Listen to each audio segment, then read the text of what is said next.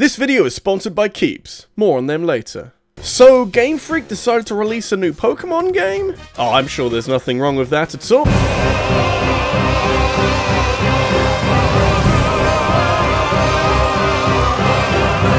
Okay. Well, instead of dwelling on that too much, how about instead we look back over the last quarter of a century worth of Pokemon games and see how they all stack up when compared with each other? Rather than talk about literally every Pokemon game, which is a hell of an undertaking and consists of literally hundreds of games, I'm feeling more comfortable focusing on each generation, and to be even more specific, it's the dual game releases that come out every 3 or so years. I did wonder if I should try to include everything from a generation, so like Gen 7 would include Pokemon Go, and Gen 3 would include Colosseum and XD, but that's still a ton of games, and I'd like to be done with this video before I turn 40 and lose all of my luscious hair. Fortunately, this video is sponsored by Keeps, and their FDA-approved treatment for hair loss is exactly what you need if you ever end up making a video that long, and also if you're part of the 2 out of 3 guys who will experience some form of male pattern baldness before they turn 35. These guys are frankly geniuses when it comes to preventing hair loss, and their treatment comes with years of experience and loads of successful cases under their belts. In fact, they're so smart that they know that hair loss is different from one guy to the next, which is why their treatment comes in 3 different variants depending on what kind of hair loss you're experiencing. Plus, you can get everything shipped directly to your door, so you don't have to wait for the world to not be so terrible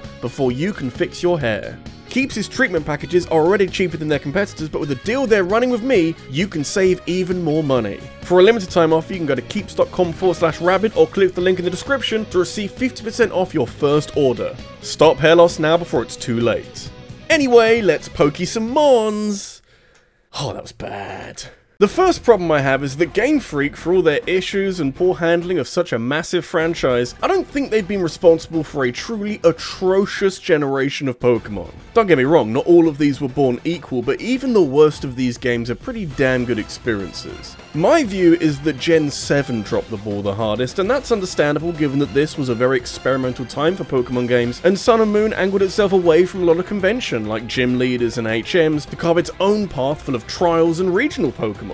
I love a lot of the new ideas that this game has and can't fault it for its boldness, but the new stuff means that the first few hours are full of slow tutorials that waste my goddamn time. Once these games get going, there's a good story with interesting characters, and Ultra Beasts are bananas, but also the Ultra sequels are comparatively a bit of a letdown that deflates the story and doesn't compensate anywhere else, apart from Ultra Necrozma diddling on Nuzlocke runs.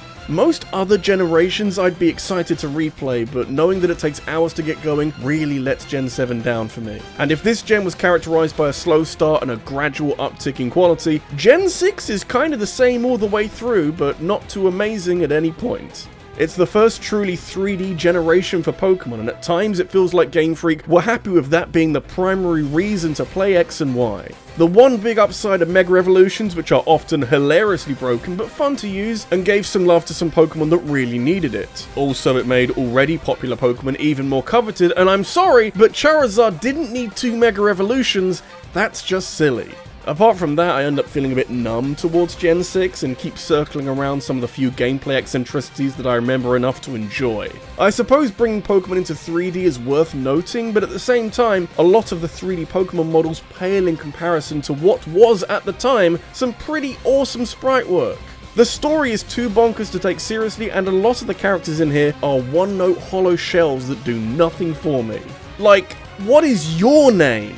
Up until recently, I would have suggested that Gen 8 is comfortably the most controversial generation of Pokemon. Removing hundreds of Pokemon from the game was seen as blasphemic by a particularly loud portion of the fanbase, and it got so loud that I still have their special hashtag muted on Elon Musk's compensation project. Moving past that though, and Sword and Shield are graphically disappointing for Nintendo Switch games, but at the cost of having one of the most exciting new additions to a Pokemon game in the wild area. I shit you not that I spent the majority of my time here roaming around looking for Pokemon and trying not to get destroyed by Pokemon that were way stronger than me at the time, and I can honestly look past a lot of this game's issues that spread to the story and the characters and the trees and why is Zacian so strong, what the fuck? Because the wild area is wonderful.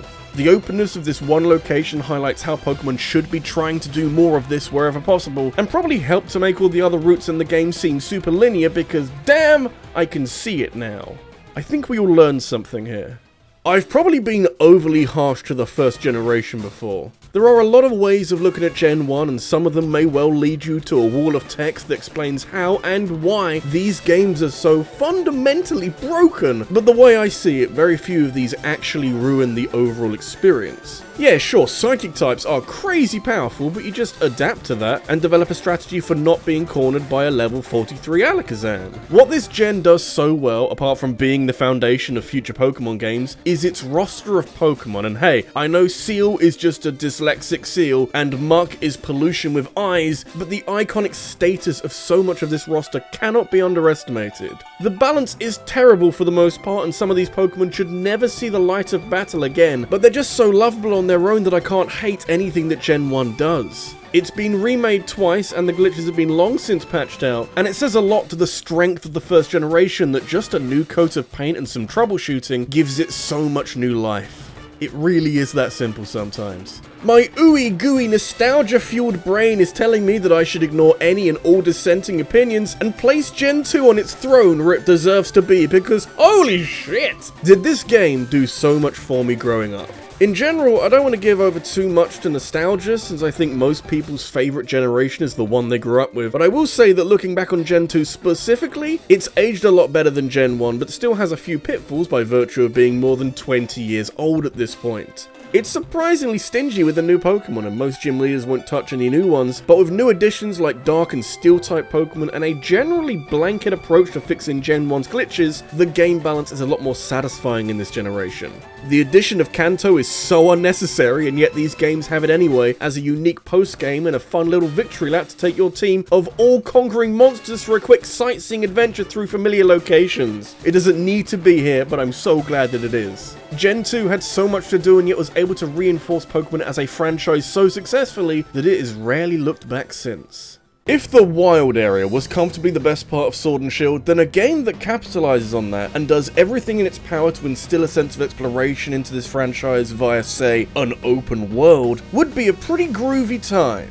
Pokemon Scarlet and Violet are perhaps too newly released to judge them without enough time to let my opinion stew and develop extra flavour and have some dumplings added to it, but my first impressions have told me that in general these games are moving Pokemon in an exciting new direction. Pokemon should have been truly open world as soon as possible, and now that we're finally here, these games excel so hard at that feeling of being lost and finding your own way through the environment. One that is now littered with Pokemon to catch and objectives to complete. I have two major complaints, the obvious one being that these games are horrifically optimized and struggle from consistent frame drops at best and some pretty devastating glitches at worst. There are truly great games in here somewhere, but it can sometimes be very hard to find them when stuff like this is happening.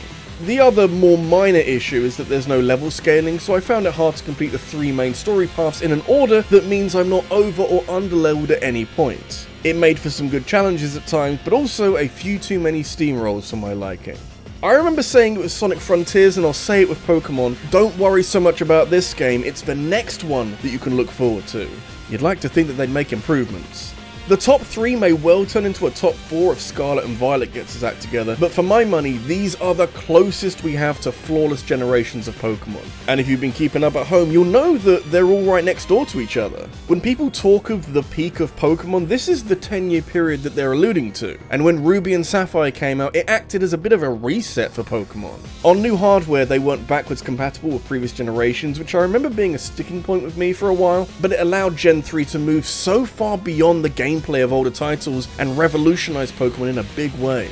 We've got abilities now so that you're catching new mons for more than just their stats and type combo. There's 2 villainous teams going at it and they're hard at work fucking up the world. You've got double battles and weather hazards, and you've got both parents in the game and e-reader functionality that was never used properly. It's a huge step in the right direction for Pokemon, and I appreciate that Game Freak were bold enough to do this with enough conviction that they stuck the landing so perfectly.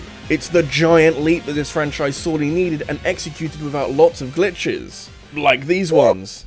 And if Gen 3 was a step forward that took Pokemon to thrilling new places, then Gen 4 was actually really slow and boring. Yeah, the movement speed is lethargic, and the battle system has this horrible delay to it after inputs, and then the HP goes down at a snail's pace, and I'm sorry, but I have a life to live, Game Freak. Do you mind getting on with it a bit quicker, please? Never fear, friendos, because Gen 4 may have gotten off to a shaky start, but as soon as Platinum came in and basically improved every tiny shitty problem that Diamond and Pearl had, this generation of Pokemon ascended to somewhere amazing. Platinum is basically some of the best Pokemon you can ever hope to play as a refined version of this generation, and now that it's not super slow, you can appreciate how wonderful Gen 4 is, with the physical special split on attacks and online trading, and honest to goodness, one of the most varied and enjoyable regions to explore. There's probably no coincidence that the villainous teams are actually threatening in the generations that came out in this time, and Team Galactic actually want to kind of break the universe and blow up the landscape. These aren't criminals anymore, they're insane, nihilistic terrorists. That's just what Pokemon needed. So Gen 5 is kind of cheating, because with it we have two separate pairs of games that each do their own thing incredibly well. I've been skirting around the third game in every generation, mainly because later generations don't have one, but the 5th generation chose to have another set of dual releases in Black and White 2, which are more like sequels than the definitive version of anything. That makes Gen 5 the only generation with two distinct video games in it, but it's the quality of these games rather than the quantity that raises this generation up to such heady heights. As the last, mostly 2D mainline games in the franchise, you can tell that Game Freak reached the peak of their powers in a lot of areas here, with a smooth presentation that features vibrant Pokemon sprites, and since Game Freak de-emphasized old Pokemon until you complete the game, you're more likely to fill your team with some of the awesome new Pokemon. The soundtrack slaps incredibly hard, and the story is shockingly complex for a Pokemon game, featuring mature themes and moments of very real peril for the protagonist. Team Plasma are simultaneously horrible people who manipulate everyone around them and kind of have a sympathetic goal, at least at the start. Black and White 2 don't add anything too drastic to the mix, but they are a proper sequel story-wise, and it repurposes existing characters to do some really inventive things. Mechanically, I can see something like Scarlet and Violet or future projects surpassing Gen 5 eventually, but as the complete package, it's gonna take a lot to beat this. Sooner rather than later, please. So yeah, that was every Pokemon generation from worst to best. Do you agree with me, or is there a different generation that you'd have on top? Let me know in a comment down below, and be sure to like the video and subscribe for more in the future, and hit that bell for notifications of every new video. If you need something else to watch right now, I ranked every Mario Kart game last week, and I also want to thank my top supporters on Patreon, including Raina Bana Bobana, Ryan Down, and Blue Catarade. Thank you for watching, and I'll see you next time. Take care.